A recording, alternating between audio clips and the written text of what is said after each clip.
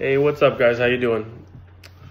Today I'm going to be talking to you guys a little bit about a show that I love a lot, liked it for a really long time, Dragon Ball Z, or how some of you guys may know it as Dragon Ball Super. I'm going to be talking to you, how that show has connected with me on an emotional level, inspired me, why it's my favorite. I can go on and on and on about talking about it, but one of my main things that I love about the show is just how every character surpasses their limits that they think they have, but in reality they don't. It's become more than just an anime or a show. It inspires me to also become this better person, this person that I know I can become. Just like in the show, when you see Goku become this Ultra Instinct, this person who surpasses even the gods, in reality, it shows me the same thing. Not that I can become Ultra Instinct, which that would be really cool, but no, it shows that we can become whatever we put our mind to. We can do whatever we put our minds to and achieve it, as long as we try and try.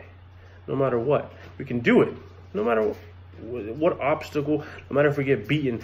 Goku got beaten multiple times, and he got back up, and he kept going and kept pushing and pushing. As long as we do the same, we push and push, we can do that. We can achieve our greatest form. Just like in Vegeta, he used the things that drove him, his family, his pride, his promise. We can do that as well. What drives us? What makes us go? In my case, what makes me go? And it would have to be my family, my kids, my job, my career, what I'm studying. It makes me want to become a better person, keep going and keep trying, achieve that greatness or that Ultra Instinct or whatever we want to call it. It's inspired me. It's been around that show's been around with me for the longest time, since I was a kid. Since I was as long as I can remember, it's always driven me. It's always been in awe of wow, these characters surpass themselves constantly.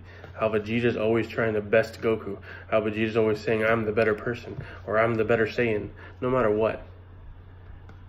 I use that in reality and say, how can I be better? How can I be a better person? And I live by that. How can I become the best of me? And it's inspired me to always try. Even when I feel I've been beaten, get back up and do it again. It's like Goku was beaten, Vegeta was beaten, they got back up.